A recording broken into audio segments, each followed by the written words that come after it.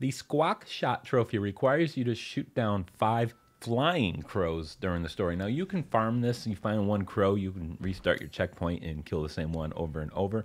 But if you come to the village after going through the castle, so you're going to return to the village for the second time, you're going to have a higher number of crows available. But it doesn't really matter because throughout the story, in and around the village, you're going to find an occasional crow. And because you can farm a checkpoint to get the trophy, you'll be okay. So the second time here, though, there's going to be a group of 4 crows just outside the castles.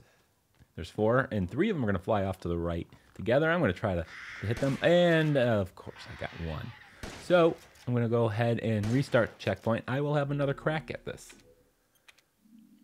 Now once I've done this, I'll go to the other side of the church where there's a couple more crows in the field. See if we can get a better attempt here, shall we?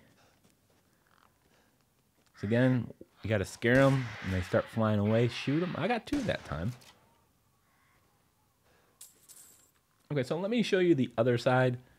There's going to be a field over here. There's going to be some scarecrows in the field. The first scarecrow, which apparently is not doing its job, is going to have 2 crows sitting on top of it, and we're just going to try to attempt to shoot these. Now, this is a nice little checkpoint I can restart. There we go. Oh, that was way too slow.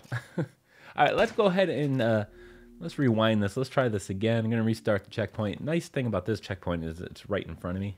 I don't have to go very far. And that time I got my 4th and 5th one and my trophy. So thank you guys so much for watching. Make sure you all hit that like button and, of course, subscribe.